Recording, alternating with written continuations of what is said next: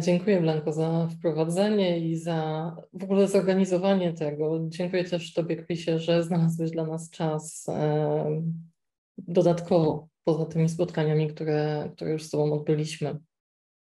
Thank you, Blanca, for the introduction and for the organization of the meeting. And thank you, Chris, for this additional time that you're offering.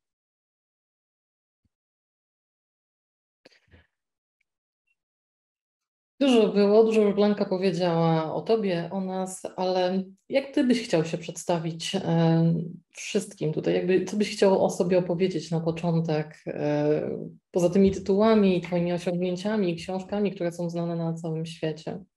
Blanca has said a lot about your achievements, but how would you like to present yourself? What would you like to tell us about yourself aside from your academic and professional achievements and the books you've written?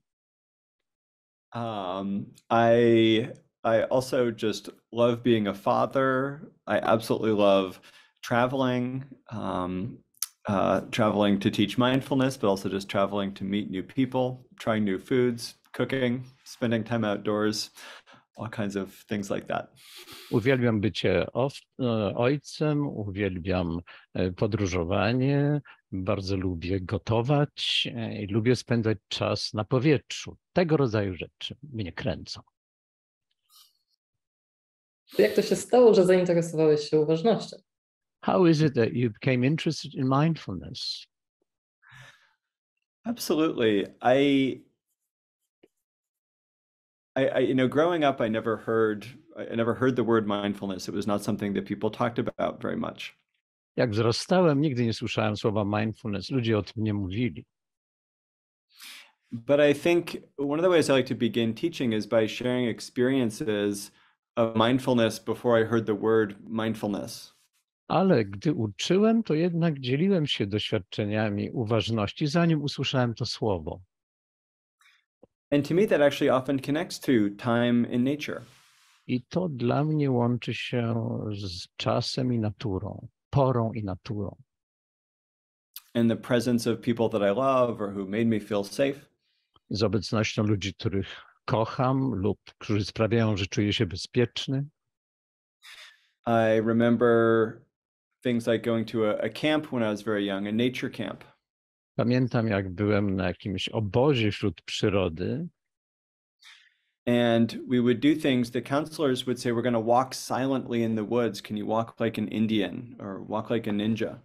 I prowadzący ten obóz mówili, będziemy teraz chodzić tak jak Indianie, tak jak ninja. And if you try to do this in a playful way, then you're not thinking about the past or the future or anything else. Gdy próbujesz to robić uważnie, to nie myślisz o przyszłości i przeszłości ani o niczymkolwiek innym. You're just thinking about the muscles that you use in each footstep. Myślisz najwyżej o mięśniach, jakie działają przy każdym stąpnięciu. You're just thinking about the surface underneath you. Myślisz najwyżej o podłożu pod tobą. You're focused on your body and on your surroundings in the present moment. Skupiony jesteś na swoim ciele i na otoczeniu w danej chwili. This is a lot like mindful walking. To jest tak jak uważne chodzenie w medytacji. And at the same camp we'd sit down and they'd say, let's notice all the sounds that we can hear in the forest. Na tym samym obozie zachęcano nas do tego, żebyśmy siadali i słuchali wszystkich dźwięków, jakie dobiegają z lasu. You listen like a rabbit or like a deer. Albo mówiono nam, słuchaj tak jak zając, słuchaj tak jak jeleń. And suddenly you start to notice the sound of the trees or the river or different kinds of sounds in the distance. Zauważaj dźwięki wiatru, dźwięku rzeki, dźwięku rzeki, czegokolwiek, co dobiega z daleka. And this is a lot like mindful listening practice I did with John Kabat-Zinn's MBSR program many years later. To bardzo przypominało praktykę słuchania w medytacji, jaką przechodziłem z Johnem Kabatem-Zinn w czasie treningu MBSR wiele lat później. Or being with my father, and he told me if I breathe carefully, I can make a cloud disappear if I focus on the cloud. Albo też, jak byłem z ojcem w przyrodzie, na łonie natury, to mówił mi on, że jak będę, patrząc na obłok, na chmurę, oddychał, to mogę sprawić, że ona zniknie. And so these playful experiences that were something like mindfulness really stuck with me for a very long time. I te pełne zabawy, doświadczenia utkwiły we mnie na dłuższy czas. It was like the seeds that were planted that then started to grow, or I could water them many years later when I really needed them. To było jak nasionka, które zostały zasiane i mogłem je podlewać i one potem wzrosły wiele lat później. And I needed them when I was in university in my early 20s. I potrzebowałem ich, jak byłem na uniwersytecie, gdy miałem 20 parę lat. When I started to have my own challenges with stress, mental health, and anxiety, depression. Gdy zaczęły się wyzwania takie jak stres, zdrowie umysłowe, niepokój. And I ended up going on a retreat with Thich Nhat Hanh. I w końcu udałem się na kilkudniową medytację z Thich Nhat Hanhem. And we did mindful walking, and we did mindful listening, and we sat in nature and looked at the clouds.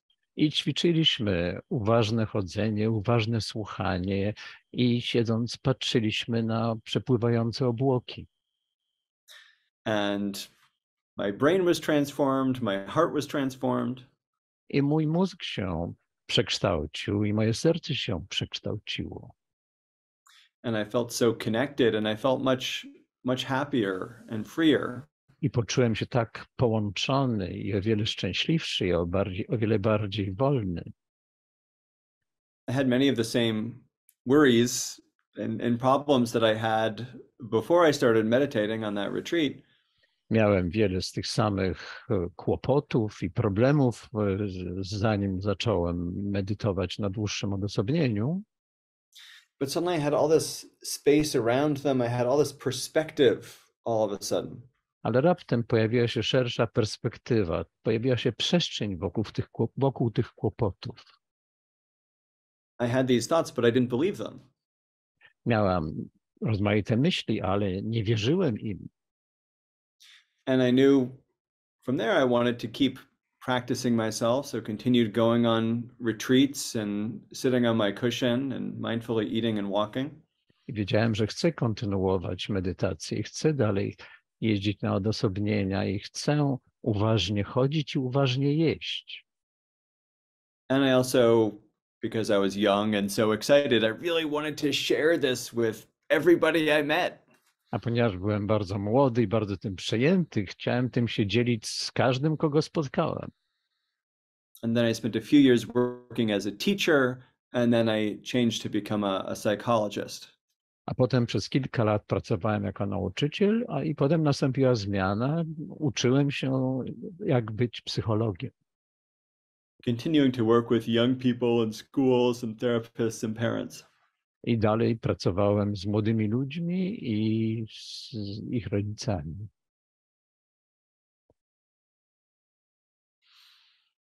Niewiele osób wie, że byłeś nauczycielem i pracowałeś w szkole. Few people know that you were a teacher and that you worked at school. Co cię pchnęło, żeby iść dalej na psychologię i zgłębiać mindfulness? What made you abandon that and study psychology and move to mindfulness? Teaching is very hard, and I have so much admiration for teachers, and it was too hard for me. Uczenie jest bardzo trudnym zadaniem. Ja bardzo podziwiam nauczycieli i było zbyt trudnym dla mnie. I thought, those therapists have an easy job. I want that job. I myślałem, ci terapeuci mają łatwą robotę. Ja chciałbym to robić. But also I thought actually that working one-on-one with young people made more sense for what I was doing than trying to teach so many different things. And I cared about happiness and mental health and those topics too. Ale uznałem, że praca 1 na 1 z tymi dziećmi jest bardziej sensowna niż z wieloma, uczenie wiele osób, że można w takim kontakcie poruszyć bardzo wiele rzeczy. To jaka jest twoja filozofia pracy z dziećmi, młodzieżą, innymi ludźmi w duchu mindfulness? What is your philosophy of your work, working with children and with teenagers? What is your, I think it's so important that we be able to be present enough that we can feel what they're feeling and put ourselves back in that experience of being a child, of being a teenager. Myślę, że to jest bardzo ważne, żeby móc być naprawdę obecnym i czuć, jak to było, kiedy było się dzieckiem i nastolatkiem. We think about the idea of beginner's mind being so important for us adults to maintain. To have a mind like a child is how to be mindful. Ta idea, żeby mieć umysł początkującego, ta idea, żeby mieć umysł dziecka, na tym właśnie polega uważność.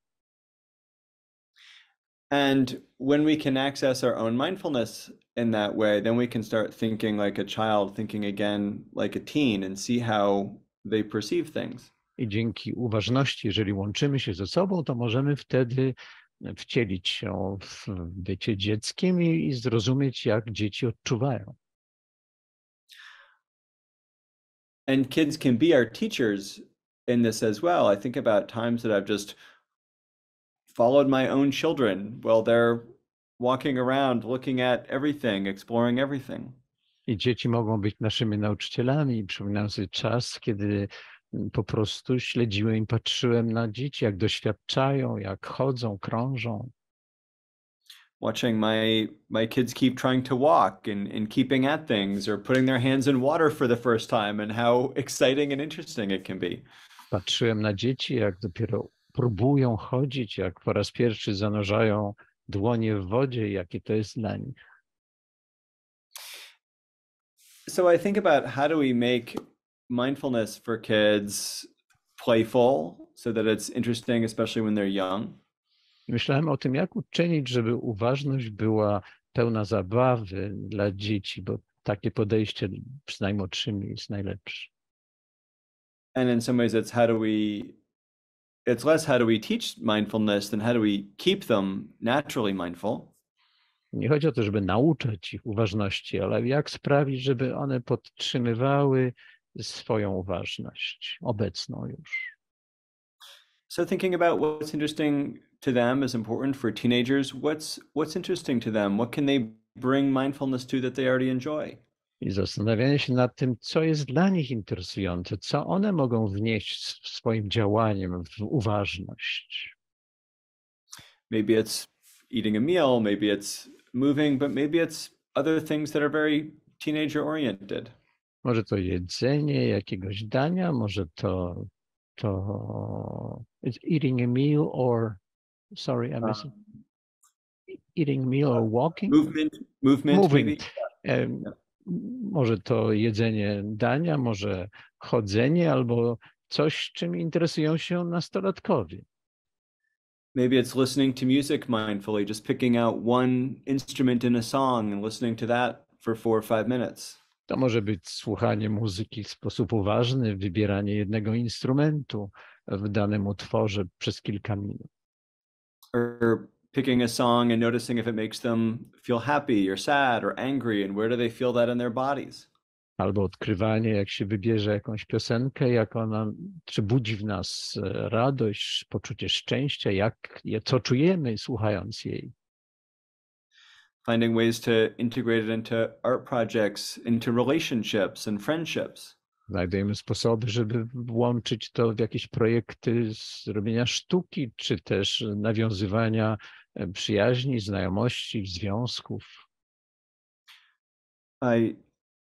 teenagers are often looking for connection with others and to feel more connected. They feel so isolated oftentimes. Nastoletki często starają się nawiązywać kontakty, ponieważ czują się tak bardzo odcięte i odizolowane. I'll sometimes ask, do you know what it's like to feel what you feel like when you're with someone who's really present, who's just focused on you? You can be that kind of person by cultivating presence. Kiedy spotykasz się z osobą, która jest naprawdę obecna, czujesz, że możesz stać się taką osobą przez kultywowanie tej obecności. With younger kids, I think finding ways to integrate mindfulness into play and into games. Przy młodszych dzieciach trzeba znaleźć sposoby integrowania uważności z grami, zabawami. I think often about how it's easier to say, walk like a ninja, than it is to say, put down one foot and then the next foot and notice every sensation and notice every muscle. Łatwiej jest powiedzieć, chodźcie teraz, stąpajcie tak jak stąpają ninja, niż zamiast wyjaśniać szczegółowo, jak wysuwać prawą stopę naprzód i tak dalej. One of my favorite studies about kids was by Lev Vygotsky, a researcher from the last century. Jedno z ciekawszych opracowań uczenia dzieci było autorstwa Lwa Wygockiego z początku XX wieku. He asked a group of 8-year-olds to stand still, and of course after a few minutes they were running around everywhere. Prosił dzieci, żeby stały nieruchomo, ale po kilku chwilach biegały wszędzie. And he called them back in and said, stand still, but imagine you're like a knight guarding a castle. No i on wtedy je wzywał, mówi, stańcie nieruchomo, wyobraźcie sobie, że jesteście rycerzami, którzy pilnują zamku. And then this time they're able to stand still for 15 or 20 minutes just by using their imaginations. I wtedy dzięki temu potrafiły te dzieci stać 15-20 minut, tylko dzięki temu, że posługiwały się swoją wyobraźnią. So with adults, the anchor of attention is your breath, your movement, sensations in your body. W przypadku dorosłych kotwicą uwagi jest oddech, wrażenia w ciele. But with children, the object of attention is play or games or just their imagination. Ale w przypadku dzieci przedmiotami uwagi są igraszki, zabawy, ich wyobraźnia. So my philosophy is to think about what is it that, what are the ways that children learn? What are the ways that teenagers learn? Moją filozofią jest zastanawianie się i badanie, w jaki sposób uczą się dzieci, w jaki sposób uczą się nastolatkowie. And how do we meet them there rather than saying, focus on your breath for a half an hour and don't move? I jak możemy ich w tym spotkać, zamiast rozkazywać, skupiajcie się przez pół godziny na oddechu i nie ruszajcie się. Or we pick, if we want to do mindful eating, maybe we pick some foods that are a little bit more exciting than just raisins, although raisins are wonderful. Na przykład, gdy mamy jeść uważnie, to wybieramy jakieś jedzenie bardziej atrakcyjne niż powiedzmy rodzynki, chociaż rodzynki też są wspaniałe. What's the discomfort of eating spicy foods or an ice cube or sour foods like? Doświadczanie tego, jak nieprzyjemne może być zbyt ostre jedzenie, czy też jak smakuje zimna kostka lodu. How long does it last? What do you do to manage that difficult sensation? I jak długo takie wrażenie trwa i co można zrobić, żeby dać sobie radę z takim przykrym wrażeniem? Because the same is true of our emotions. Some of them are unpleasant and uncomfortable and they appear, but eventually they disappear. To samo jest prawdą, jeśli chodzi o nasze emocje. Mogą się pojawiać, ale w końcu ustępują. What are the ways we deal with difficult emotions? We can start to take these practices that are concrete and then help them apply to mental and emotional issues that kids might be struggling with. W jaki sposób możemy dać sobie radę z trudnymi emocjami? Bierzemy te podejścia pochodzące od zabawy i próbujemy je zastosować do poznawania, do dawania sobie rady z emocjami, z myślami, trudnymi emocjami i myślami.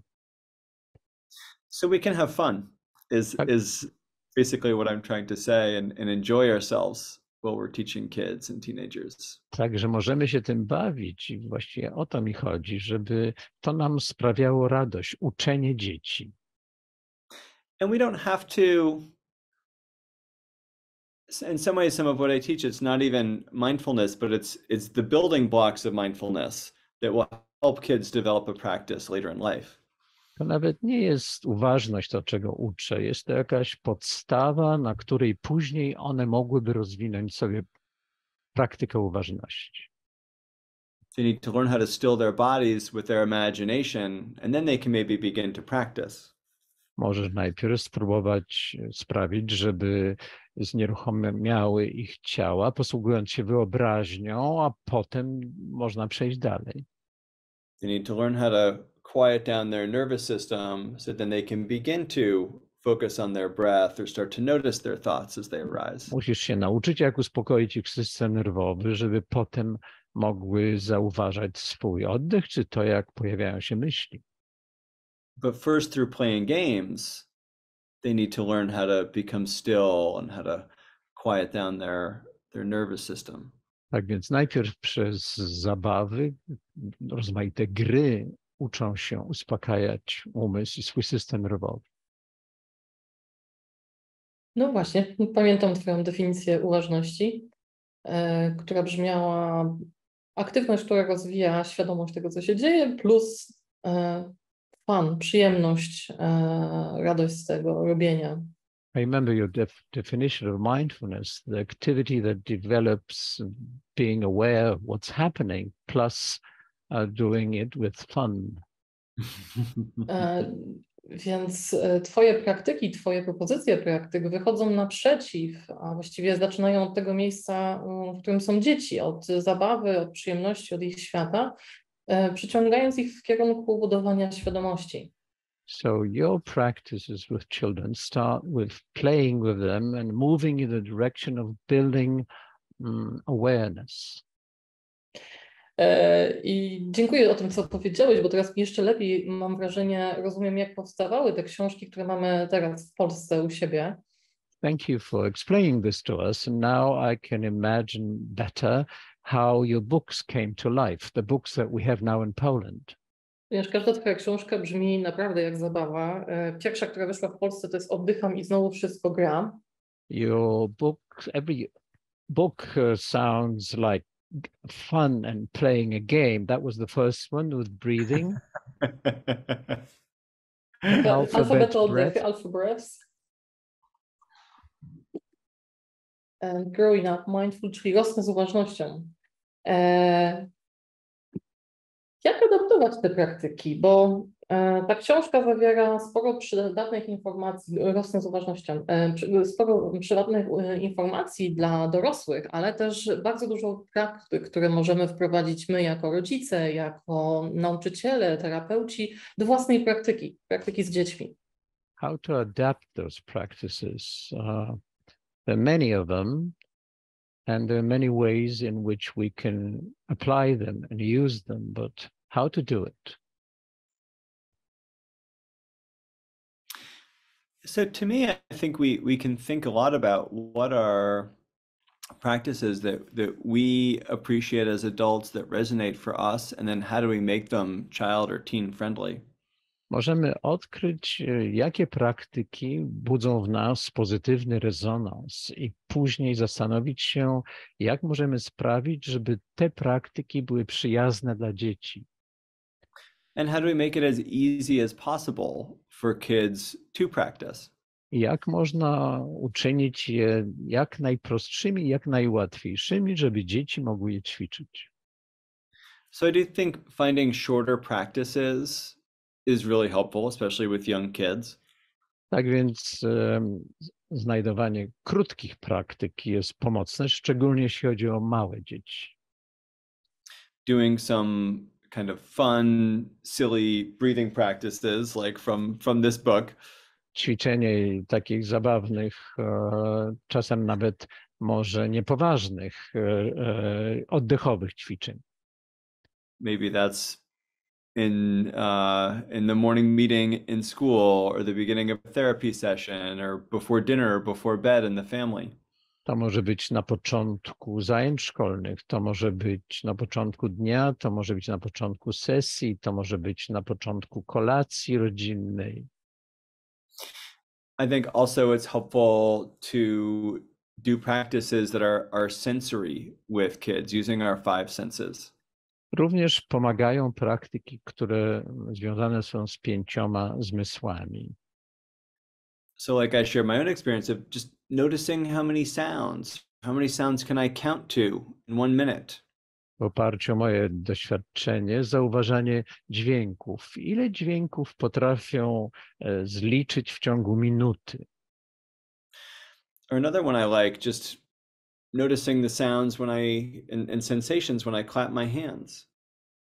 I jeszcze inna rzecz to jest zauważanie wrażeń i odczuć, gdy klasnę dłońmi w dłonie.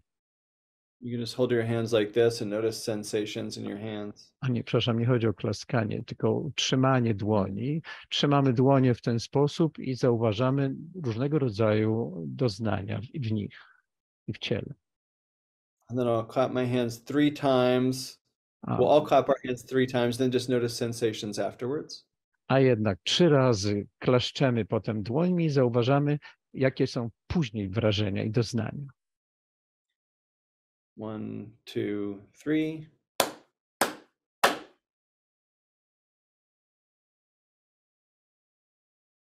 And then noticing how your hands feel different afterwards. I zauważasz, jak inaczej odczuwasz swoje dłonie po klaśnięciach. After the clap, can you feel the outline of where your right hand made contact with your left hand? I czy czujesz to miejsce, w którym twoja prawa dłoń stykała się z lewą? The outline of where your left hand made contact with your right hand. I gdzie twoja lewa dłoń stykała się z prawą? What does it feel like? Is it tingling or stinging? Jakie to jest uczucie? Czy to jest coś, co kłuje, czy to jest coś, co tak delikatnie tylko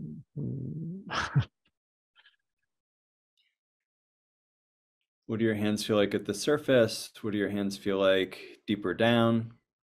Jak czują się dłonie na powierzchni, jak czuje się one wewnątrz?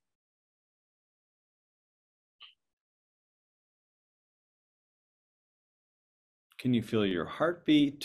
What else do you notice?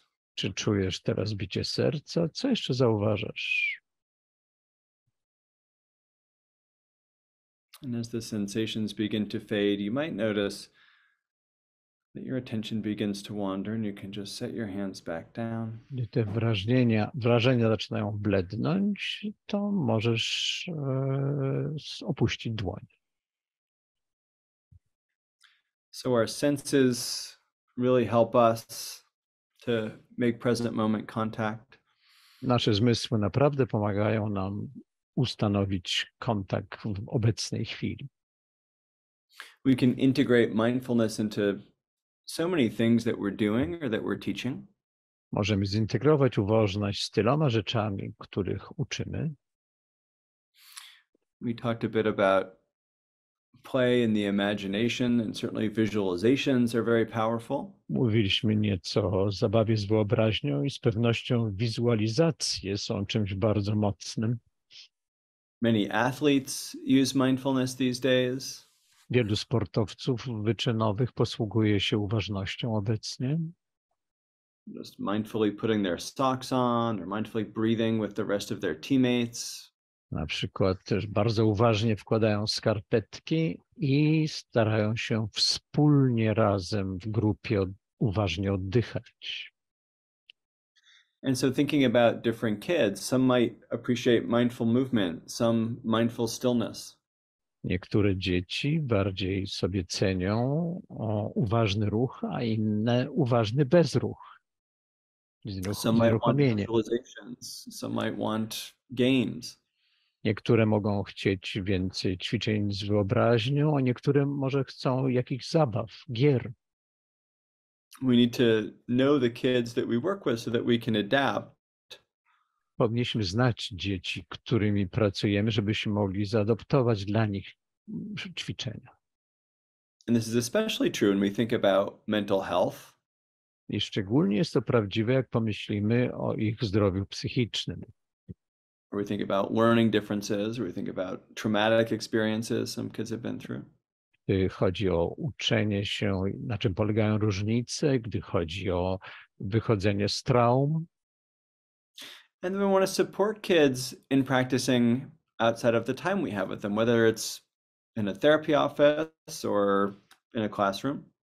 I chcemy wspierać dzieci w inny sposób, czy to w terapii, czy to w czasie innych zajęć w klasie. For example, with longer visualizations, often what I'll do is we all have phones, so we all have portable recording devices. Na przykład przy dłuższych wizualizacjach, ponieważ wszyscy mamy telefony i tam są magnetofony nagrywające. So with some kids or in a group, I'll say this is the ocean meditation and I'll ring the bell and then record it on my phone. A mogę w grupie powiedzieć, czy to jest medytacja oceanu, uderzam w dzwonek i nagrywam to na telefon. And then I can email it to people and then they can practice at home and hopefully remember to practice. I to mogę wysłać potem do dzieci i one mogą to ćwiczyć w domu. What else is really fun is inviting kids themselves to make up their own practices.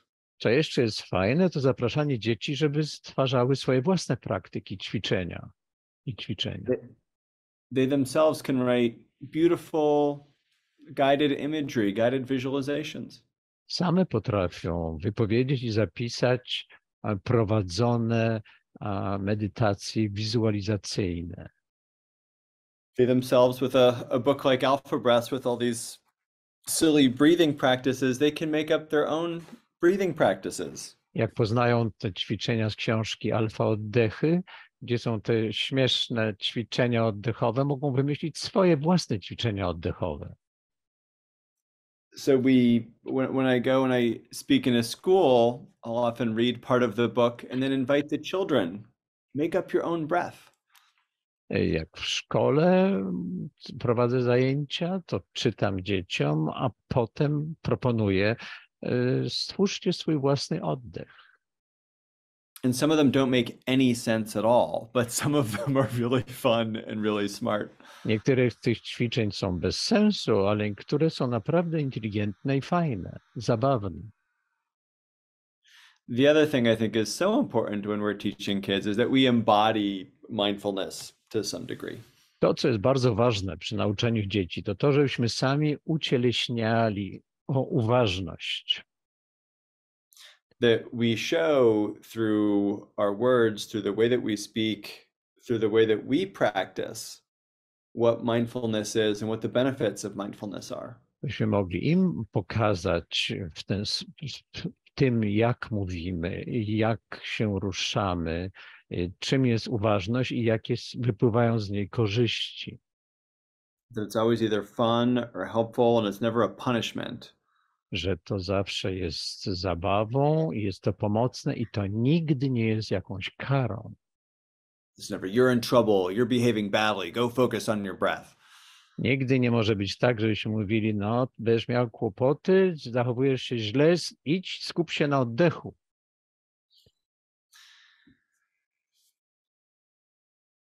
Okej. Strasznie dużo pomysłów, Chris, i myślę, że mam nadzieję, że nasi czytelnicy będą mogli ich więcej znaleźć w książce Rosnąć z uważnością. A lot of ideas, Chris, and I hope our readers and listeners will find a lot more exercises in your book, Growing Up Mindful. Powoli tam się czas skończy, ale chciałabym bardzo Ciebie zapytać jeszcze o jedną rzecz. we're slowly coming to the end, but I would like to ask you one more thing.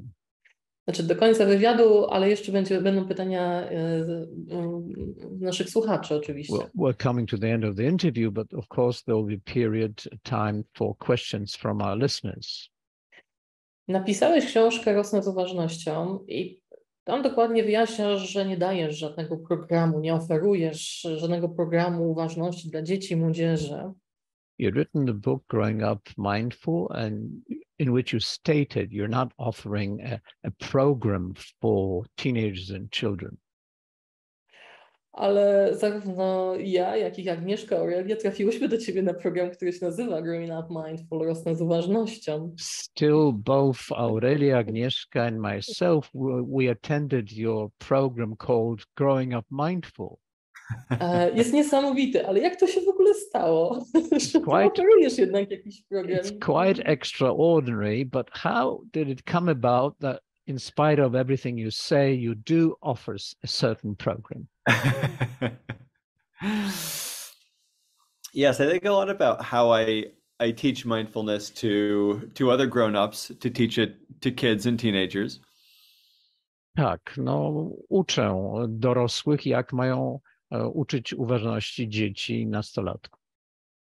And I tried writing curriculums, but what I found was that every school is different, every culture is different, every child is different. I próbowałem pisać jakieś programy, ale odkryłem, że każda szkoła jest inna, każda szkoła mindfulness jest inna, każdy kraj ma inne zwyczaje, każde dziecko jest inne. And so what it seems like we need to do is then learn practices and then learn how to share which practices with which kids or teenagers or groups. Wydaje mi się, że to, co możemy zrobić, to nauczyć się praktyk i potem szukać i próbować z kim, jaką praktyką się podzielić, z jaką grupą czy z jakim dzieckiem. When I was growing up, my favorite toy was Lego bricks. Jak dorastałem, moją ulubioną zabawką były klocki Lego. In fact, I still buy them for my son as a present, and then I mostly do them. Ciągle kupuję je dla synowi jako prezent i sam je buduję. They're very mindful, though. A to jest bardzo uważnościowa zabawa. But what I loved about Legos was you can build whatever the instructions tell you to build. To, co mi się w tym podobało, to było to, że choć można zbudować to, co proponują instrukcje, but then you can take that apart and you can build whatever you want to build. Ale można rozebrać tę konstrukcję i zbudować to, co my sami chcemy stworzyć. So the way I teach in the course, in the book, and my philosophy of teaching is like Legos. Tak więc to, czego uczę na kursie i czego uczę w książkach, to jest tak jak z tymi klockami Lego. Here's all of these breathing practices and visualizations and movements that you can do. Jest wiele tych praktyk oddechowych i ruchowych i wyobrażeniowych, jakie można robić, wizualizacyjnych, jakie można robić. Like all the Lego blocks, but you get to decide how you want to put them together to have the most fun and teach the most valuable lessons. One są jak klocki Lego i ty decydujesz, jaki układ z nich zaproponować, żeby pomóc dzieciom. That's what I find most fun. Okay, I to sprawia mi największą radość. To będę pytać dalej. I will continue with the question. To czym się różni książka od twojego kursu? So what's the difference between your book and your course? Bo nazwa jest wciąż ta sama. Because the name is the same. To me, the course is an evolution of a lot of what's in the book, and then so many things that I've learned in maybe the 8 years since the book was published. Dla mnie ten kurs to jest ewoluowanie tego, co jest w książce i przez 8 lat rozwijało się to i dalej się rozwija. So the book has some ideas, but then the course has new research, new practices, things I've learned along the way, more compassion and self-compassion practices, and so many more fun ideas. Pewne idee są w książce, ale potem pojawiały się rzeczy, których nauczyłem się po drodze, związanych ze współczuciem dla siebie i wiele innych budzących zabawę propozycji. What else has been so fun for me about the course is the community. To, co było tak fajne w tym kursie, to jest to budowanie wspólnoty. I now have friends on 6 continents who I get to visit, and hopefully seeing my wonderful friends here and some of you next spring. Teraz mam przyjaciół na 6 kontynentach i mam nadzieję, że nadchodzącej wiosny będziemy mogli się spotkać razem. And to me, having a community of other teachers, educators, therapists, parents come together, we create something much bigger. I dla mnie ta wspólnota terapeutów, nauczycieli, rodziców, to uświadamia mi, że my tworzymy coś więcej. We inspire each other, we give each other new ideas, and we lean on each other for support and trying out new ideas. Inspirujemy siebie nawzajem, użyczamy sobie nowych idei, wspieramy się, dzielimy. So to me, the community aspect has been really special to me. And now that I've been teaching online for a few years, truly having people everywhere in the world who I am friends with. Dla mnie ten aspekt wspólnotowy jest strasznie ważny, że ucząc online przez te lata mam przyjaciół wszędzie. And who are friends with each other, telling my friend in Portugal to talk to my friend in Africa because they have similar ideas and don't have to keep inventing things anew. They can collaborate. I oni zaprzyjaźniają się ze sobą i mogę poradzić przyjacielowi z Portugalii, żeby skontaktował się z przyjacielem z Afryki, a nie musiał się męczyć i wymyślać to, co już zostało stworzone. I razem mogą pracować. So that we're all creating and building and sharing with each other. And that's been so much fun for me. We had a reunion yesterday where we shared a lot of our new ideas. It was just fantastic. I dzięki temu możemy wspólnie dzielić się i współpracować. I wczoraj mieliśmy takie wielkie zgromadzenie i to było naprawdę wspaniałe. I twój kurs nie kończy się wraz z końcem programu, bo rzeczywiście wczoraj było takie wielkie spotkanie wszystkich, którzy byli na twoich poprzednich edycjach kursów i wymieniliśmy się różnymi praktykami i tym, co robimy. So your course doesn't end with the end of the course, but it continues. And yesterday we had a wonderful gathering with all the members, all the participants. Which was just wonderful to see everybody again, yeah. To było cudowne, że mogliśmy wszystkich zobaczyć znów. To prawda, czyli książka jest tylko początkiem. So the book is just a beginning. Podróży przez uważność. Beginning of a voyage through mindfulness. That I think grows with us and grows with kids too. So practices for young kids, for older kids, for teenagers, and for us adults. It can really grow with us. Rośnie i wzrasta z nami i rośnie razem z nauczycielami i wzrasta razem z dziećmi. Maybe the course should be called Growing Mindful Together. Może kurs powinien nosić nazwę Rosnąć z uważnością wspólnie, razem. Tak. Yes. Tak, podczas zastanawiania się, jak ten tytuł powinien do końca brzmieć, różne były pomysły, ale rzeczywiście ta idea wspólnego wzrastania razem dorosłego z dzieckiem i z innymi przewinęła się wielokrotnie. There were all kinds of ideas how to develop this title, but the idea of being a together movement, growing up mindful together, has appeared several times. Chris, powoli się zbliżamy do końca tej części naszej z wywiadem. Czy jest coś, o co może powinnam była zapytać, albo co byś chciał jeszcze powiedzieć, nim przejdziemy dalej do sesji pytań i odpowiedzi? Chris, since we're coming to the end of the interview, is there something you would like to share and add, since we'll have questions later? I just want to thank my translator, thank the team in Poland for your amazing work putting today together. Chcę podziękować tłumaczowi i wspaniałemu zespołowi, że udało się razem to wszystko osiągnąć. We're going to be adapting aspects of the course for folks in Poland, and I'm hoping to visit at some point in, I think it's April or May, and hopefully we can all spend time together.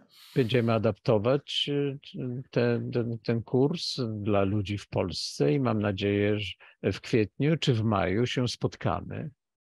I was in Poland, I think 10 years ago, doing a small workshop in Warsaw, and I absolutely loved it. So I am very excited to be coming back. W Polsce byłem 10 lat temu, prowadziłem mały warsztat i było świetne. Także cieszę się, że będę mógł wrócić. Wow. And as we get into the holidays, wishing everybody a wonderful Christmas and New Year's. Ponieważ zbliżają się święta, wszystkim życzę wspaniałego Bożego Narodzenia i szczęśliwego Nowego Roku. Dziękujemy. Thank you so much. Thank you. Christopher, tak jak Ty dzielisz się swoją wiedzą w sposób szczodry i swoją obecnością, tak i my byśmy chciały się z Tobą czymś podzielić, takim małym prezentem. Since you share so sincerely everything with us, would like to share a small present with you. Chciałabym zaprosić w tej chwili Magdo, mogłabyś... I'd like to invite Chciałabym zaprosić teraz Aurelia, Ciebie. Aurelia Z małym prezentem. with a little present. I have so many friends in Poland. Mam tylu przyjaciół w Polsce.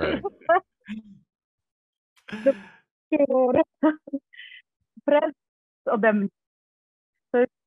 To mnie dobrze słychać. Było Mogę coś zacząć. nie bardzo zachwiany Wiesz? głos, może bliżej mikrofonu? Wyłączę tutaj. Lepiej. Teraz jest dobrze. Teraz jest dobrze. Jest lepiej, tak, bo wyprałam słuchawki w pralce i to jest ten efekt. Sorry, I put my headphones into the laundromat and that was Był the problem. fan. Była Having uważność. But no mindfulness. Mindful Lots of, watching. lots of fun, but no mindfulness. Więc Chris, to taka mała niespodzianka ode mnie. Chciałabym podziękować Tobie A small surprise from me. I'd like to thank you za ten kurs, za to, że na Ciebie trafiłam i za to, co wniosłeś do mojej pracy jako nauczyciela uważności. for the course and for what you bestowed, what you offered for my work as a teacher of mindfulness. I chciałam przygotować porządne przemówienie, I wanted to prepare a real speech, ale życie jest życiem but life being life, i nie wystarczyło mi takiego bardzo uważnego czasu, więc będzie prosto z serca. but I did not have enough mindful time, so I'll speak directly from the heart. To, co Twoja praca i Twój kurs wniósł w moją pracę, What your work and your course had brought into my work jest taka dużo większa elastyczność i dużo więcej zabawy, którą mam ja jako nauczycielka i dzieci dzięki mnie. is a much greater appliance and much greater fun that I have as a teacher and share it with children. I pamiętam taką sytuację jeszcze przed podejściem do Twojego kursu, I remember a certain situation before I attended your course. że jedna z uczestniczek innego kursu, który prowadziłam dla dzieci, 9-latka, One of the participants of another course that I had conducted, a 9-year-old girl, powiedziała tak: proszę pani, ja to nie lubię tych zajęć, bo pani jest taka poważna. It told me, you know, lady, I don't like those courses because you're so serious. I takie skojarzenie z uważnością, też propagowane przez media, gdzie jak szukam nawet zdjęć na stokach do zilustrowania uważności. And this association of mindfulness with seriousness, when I even look for photos that would illustrate mindfulness courses. To są dzieci, które siedzą w pozycji lotosu, mają palce złożone w nidrze. Those are kids that sit in the lotus posture with their hands in a mudra. To nie ma żadnego związku z rzeczywistością, w jakiej dzieci funkcjonują. It has no connection with the reality in which the children function whatsoever. I dzięki temu, że poznałam Ciebie, and thanks to the fact that I got to know you, mam teraz taki luz i mogłam wziąć taki lekki oddech i dawać dzieciom to, czego one potrzebują, a nie to, czego ja chcę im dać. I'm hanging loose and I can breathe freely and lightly and give the children what they need and not try to give them what I want. Więc już nie jestem taką sztywną panią od uważności. So I'm not the rigid lady teacher of mindfulness. Taka bardzo, wiecie, stanowcza, poważna i wymagająca. A very demanding and serious one. Teraz sama się tym bawię. Now I'm having fun with it myself. Oh, good.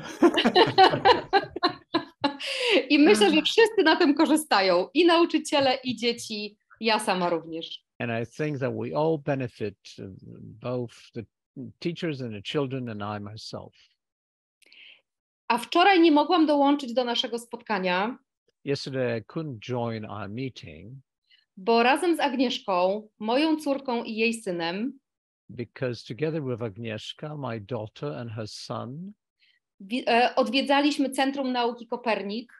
We visited this scientific center, Copernicus Scientific Center in Warsaw. Uruchamiając wszystkie nasze zmysły i spędzając fantastyczny, rodzinno-przyjacielski czas. And we set in motion all our senses and we enjoyed a wonderful, friendly time. I to jest taki wybór, który jest trudny. And that's a choice that's pretty difficult. Że coś tracimy, kiedy wybieramy coś innego. That we lose something if we decide to choose something else. I to również było interesujące, żeby to obserwować. And this was also interesting to watch that. I fantastyczne jest to, że możemy się spotkać dzisiaj. And it's fantastic that we can meet today. I mam nadzieję, że się zobaczymy rzeczywiście w przyszłym roku. I hope we'll meet next year. Wszystkiego dobrego i bardzo all the dziękuję. best to you and thank you so much. Thank you so much, and I'm so glad that we're bringing more fun to this work. Bardzo dziękuję i cieszę się, że więcej radości wnosimy do tej pracy. Dzięki, Aurelio. To jeszcze mamy drugi prezent. And we have a second present. Agnieszko, pojawisz się ze swoim prezentem? Will you appear with a present? Dzień dobry, witajcie. Hello, everybody. Chris, cudownie Cię widzieć. Chris, it's wonderful to see you. I bardzo się cieszę, że mamy też gości, którzy mogli posłuchać tego, jak Ty widzisz uważność. And I'm very happy that we have guests who could listen to what you think, how you see mindfulness. Tak, ponieważ to jest sposób, który jest bliski mi i mojemu sercu. Because it's an approach that I feel closeness to, it's close to my heart. I do którego zapraszałabym dorosłych, dzieci i wszystkich, dla których łatwiej jest podążać uważnością za życiem niż trochę odwrotnie. And I would like to invite all the children and parents and all those who would like to follow mindfulness with life than the other way around. I ja bardzo byłam wdzięczna Aurelii, I was very grateful to Aurelia że powiedziała mi o tym, że idzie na kurs. That she told me that she will attend this course. I dzięki temu mogliśmy się spotkać. And thanks to that, we were able to meet. Tak. I dzięki temu ja znalazłam społeczność, którą ty stworzyłeś. And thanks to that, I found a community that you had founded, you had created. W której zamiast uważnością oferować ją jakby dzieciom, to mogłam podążać uważnie za nimi. In which, instead of offering mindfulness to children, I could mindfully follow them. Yeah. Tak. I dokładnie spotykać ich w tych miejscach, w których one były. And meet them in the places where they were at. Tak, w zabawie. Yes, in playful games. Tak, w ruchu. In movement. W spontaniczności. In being spontaneous. W kreatywności. In being creative. I w życiu. And in life. Tak, w tym środku życia, jakim one żyją i widzą i odbierają świat. In the midst of life in which they live and which they perceive the world. I dla mnie to był ogromny taki zwrot. For me it was a real U-turn. Tak. I odnalazłam jakby i siebie, i ponowną ogromną radość i taką lekkość w spotykaniu tych małych ludzi. And I found myself and I found great joy and I found great buoyancy, lightness in meeting those small ones, those little ones. Tak.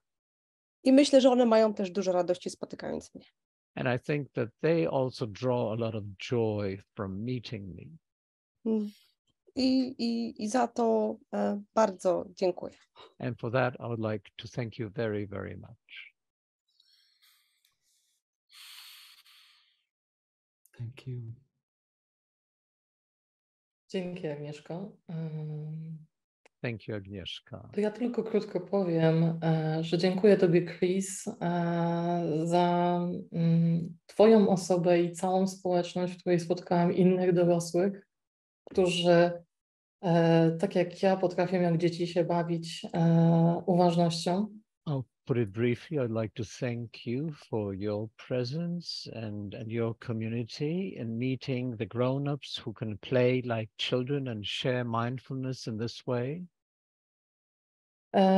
I jednocześnie łączysz i nasze community łączy twardą wiedzę z tą zabawną uważnością, z tą playful.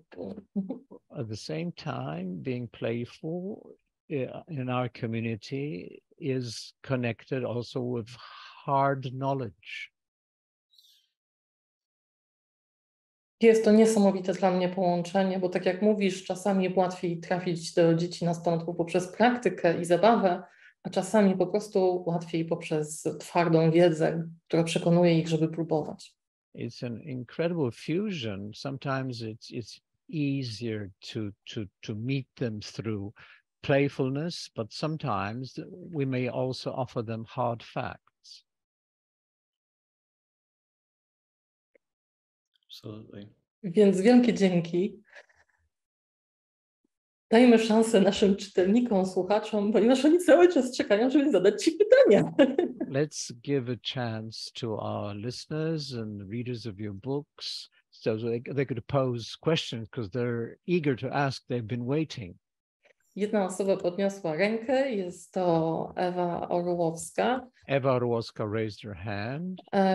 Ewo, pojawisz się, czy chcesz głosowo zadać pytanie? Poprosimy o to pytanie po polsku, Jacek przetłumaczy, tak żebyśmy mieli porządek. Dzień dobry, właściwie to się poznaliśmy, Krista, 10 lat temu, jak byłeś w Polsce. Ja prowadziłam warsztat w sąsiedniej sali. Przyszłam do ciebie się przywitać, bo nie mogłam uczestniczyć. Hello, 10 years ago when you were conducting your workshop, I was conducting something else in the next room and I came to greet you and hello and say I'm so sorry I can't participate. Oh my gosh. To było porozumienie bez przemocy. And I was doing the non-violent communication workshop. Amazing. Niesłychane. I więc ja śledzę ciebie cały czas, śledzę w sensie w różnych wersjach i znam twoje książki i jesteśmy w tej fundacji EduMind, która tutaj jakoś też się udzieliła przy tym, żeby to powstało i mam pytanie. So I've been following you, reading your books, and I'm also in the EduMind Foundation, and I have a question. Właśnie o ten fan, dlatego że ja też jestem nauczycielem uważności i też uczę innych uważności. I jak mam do czynienia z nauczycielami, to bardzo dużo jest tej powagi, tej takiej, no, nasz system chyba uczy tego, jak nauczać, że to jest poważna sprawa, że to jest odpowiedzialność. No i teraz jaka jest twoja iskra? Liczę na iskrę. Jak otwierać się? Co możesz powiedzieć do takich osób, żeby właśnie gdzie szukać tej lekkości, tej zabawy? The question for you is that I'm also a teacher of mindfulness, and teachers of mindfulness are taught to be serious because mindfulness is such a serious thing. And what is the spark? What would you tell those people who are so serious? How can we help them? I think what's important is that we teach authentically what works for us. So if we're serious, we should teach in a serious way, and we should teach with a serious respect for the practices, but we should also be having fun. Myślę, że powinniśmy uczyć w sposób autentyczny i być autentyczni. Owszem, my poważnie to traktujemy, ale ważne jest, żeby robić to w sposób lekki, zabawowy. And I think it's important that we take the practices seriously, but that we not take ourselves too seriously. Poważnie bierzemy praktyki, ale nie bierzmy siebie samych zbyt poważnie. Thank you. Dzięki. Thank you. Dziękuję, Ewo. Ja tylko jeszcze przypomnę, teraz możemy zadawać pytania, zaraz też odczytam pytanie z czatu. Zapraszam, żebyście zostali z nami do końca. Mamy dla Was dwie niespodzianki, jedną od Chrisa, jedną od wydawnictwa. Jeżeli ktoś ma ochotę zadać pytanie na wideo albo głosowo, niech podniesie rękę i włączy się. Jeśli nie, to można też zadać pytanie na czacie. So I invite everyone to questions, either through the microphone or through the chat, and we have two more surprise gifts. So stay with us till the end, please. Pytanie od pani Małgorzaty. Czy mogę prosić o inspirujące ćwiczenie budowania radości w pracy? And a question from Małgorzata. Could you give me a good exercise to create fun and joy in my workplace? This is, I think, so important. I think movement can be really fun. Finding a game to play that's fun. To ważne. Można znaleźć ćwiczenie ruchowe, można znaleźć jakąś grę. So doing different kinds of movement, maybe walking together in a silly way, or walking like different animals. Można wygłupiać się razem, można chodzić w śmieszny sposób, można naśladować zwierzęta. Noticing how these are different than our usual walking. This can be a fun way to laugh and have fun. I zauważyć, że jesteśmy w stanie chodzić inaczej niż zazwyczaj. And if that's too hard, we can also find other things like just practicing gratitude together in the office, talking about what's working, what's going well, I think is so important that we take the time to do Jeśli to also. jest za trudne, to możemy w biurze mówić o pozytywach naszej pracy i czuć i wyrażać wdzięczność za to. We spend so much time at work talking about what's going wrong, changing to talking about what's working, which kids are doing well. This is so important. Spędzamy tyle czasu pracy mówiąc o kłopotach, o tym, coś idzie źle, ale spróbujmy mówić o tym, co w pracy z dziećmi jest dobrego i co nam się udaje.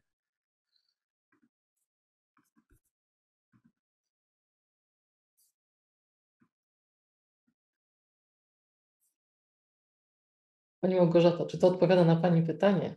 Is that an answer? Może ktoś ma ochotę się jeszcze czymś podzielić, zadać pytanie, może ma inny Someone pomysł else would na like to budowanie radości w miejscu pracy.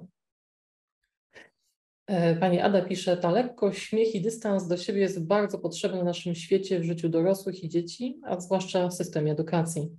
Ada likes this lightness and joy and is very important for us in work, especially in our educational system. Pani Małgorzata mówi, że dziękuję za odpowiedź. Małgorzata is grateful for your answer.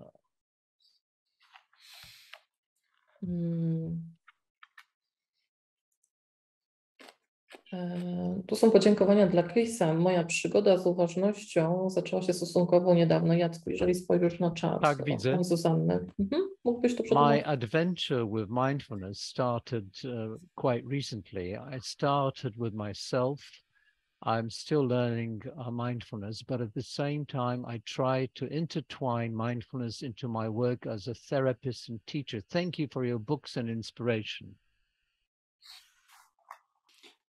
When we're stressed out, it's like very little information comes in and gets out from our brains. Jak jesteśmy zestresowani, to bardzo mało informacji wchodzi i wychodzi z naszego mózgu. It's like a straw almost. But when we practice mindfulness, it widens like a pipeline. To jest jak jakaś słomka, ale gdy ćwiczymy uważność, to ten przesól się poszerza, stając się jakąś wielką rurą. So that when we're in class, there's more coming in and more space for it to come in. I jak się uczymy, dzięki tej otwartości więcej w nas wchodzi, jest w nas więcej przestrzeni.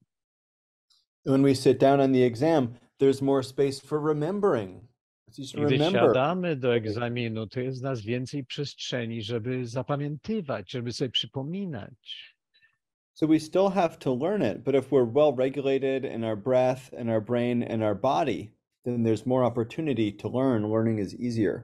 Musimy się o to starać, ale jak mamy uregulowany oddech, jest jakaś harmonia w ciele, oddechu i umyśle, to jest nam łatwiej.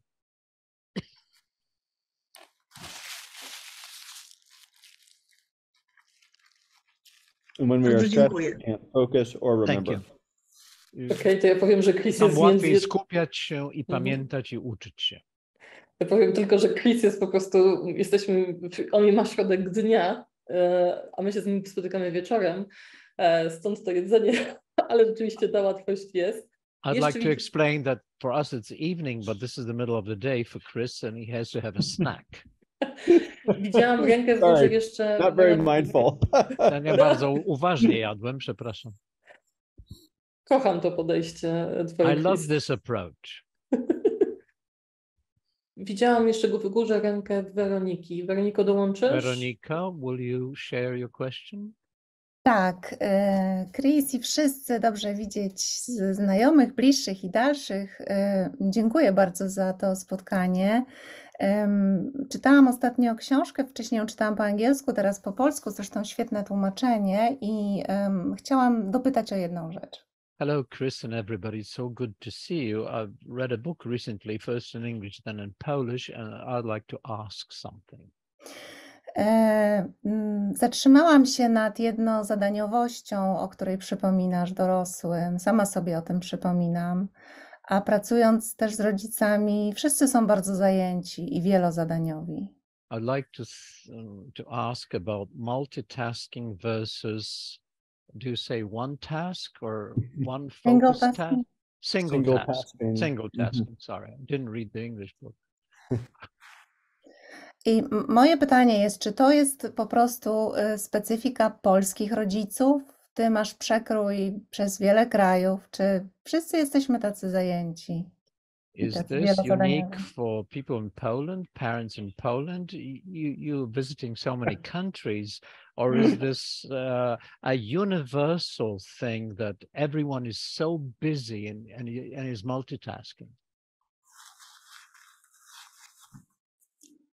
This is very universal. Everywhere I go in the world, we To see jest people bardzo uniwersalne, so powszechne. stressed. Wszędzie na świecie ludzie są tak zestresowani, bo muszą robić tak wiele rzeczy. And when we try to multitask, we're actually just switching what we're doing all the time. So it's we think we're multitasking, but we're not. Gdy przechodzimy do wielozadaniowości i cały czas przechodzimy z jednego do drugiego, myślimy, że to jest wielozadaniowość, że my ją uprawiamy, ale to nieprawda. Less than 1% of people can actually effectively multitask without getting more stressed out. Mniej niż 1% ludzi potrafi skutecznie pracować wielozadaniowo, nie ulegając stresowi. And that's almost entirely women. I to prawie wyłącznie kobiety. Not surprisingly. Czyli wszyscy się z tym zmagamy i po prostu pamiętajmy, też w książce przytaczasz argumenty, dlaczego warto po prostu przełączać ten tryb. Dziękuję bardzo za spotkanie. So we all have this challenge and we all have to move out from this mode. Thank you for the meeting. Thank you all so much. Thank you for the translation. Thank you for the wonderful questions. Thank you for reintroducing yourself, Eva, after 10 years. Maybe I'll see you again. This has been such a treat. Thank you. Dzięki wszystkim za spotkanie, dzięki za tłumaczenie, dzięki za pytania i Ewo za to, że podzieliłaś się tym spotkaniem sprzed 10 lat. To był naprawdę wielki dar. Też pięknie pokazuje, że wszyscy jesteśmy naprawdę połączeni. This shows in a beautiful way how that we're really truly connected. And please stay connected. Please email me, or if your English isn't good, email Beata or one of the team who can send questions over. And I'd love to stay in touch and look forward to meeting people in person or online in the future. I proszę, bądźmy w połączeniu i proszę do mnie wysyłać maile. Jak ktoś ma kłopot przy tłumaczeniem, może zwrócić się do Beaty, do kogoś innego. Proszę bardzo, bądźmy w kontakcie. Dokładnie. Adres do quiza znajdziecie w czacie. Jeżeli ktoś chce zadać po polsku, nie ma sprawy, może wysłać na adres biuro@cojanato.pl. Te pytania też je przetłumaczymy i wyślemy quizowi, odpowie i zamieścimy je na pewno na fanpage'u wydawnictwa oraz na podstronie książki Rosnę z uważnością. Chciałabym też powiedzieć, że kolejne materiały z Christopherem ukażą się na podstronie właśnie książki Rosnę z uważnością. Że takich spotkań jak nasze dzisiaj będzie wkrótce więcej. A także, że czeka dla nas niespodzianka. Pod linkiem, który też znajdziecie na czacie, wiem, Jacku, poczekaj, znajdziecie mały prezent od Christophera, mały plakacik oraz zniżkę od Co ja na to na najbliższy miesiąc. Wszystkie książki, które są poza jakimiś innymi promocjami, na nie dostaniecie 30% zniżki do 21 grudnia. Przepraszam, że tak twardo, ale mamy czas i nie chciałabym tego przedłużyć, bo tak się umówiliśmy ze sobą, że 1,5 godziny mamy. So Beata explained where one can find your email address and how the mail can be translated and how we can stay in touch, and that all the questions and the answers will be on the fan page, and that there is a rebate for the books. I think 30%, so please stay connected. And find us on Instagram and all that social media that keeps us from being mindful. I również możecie znaleźć nas na Instagramie i wszystkich tych mediach społecznościowych, które powstrzymywają nas przed byciem uważnymi. Jeśli zostały jakieś pytania na czacie, nagramy na pewno odpowiedzi. If there are any questions on the chat, I will tape them and write them down. And the answers as well. Dziękuję za Waszą obecność, za poświęcony czas. Dziękuję Tobie, Chris. Thank you for your presence, for the time devoted. Thank you, Chris, so much.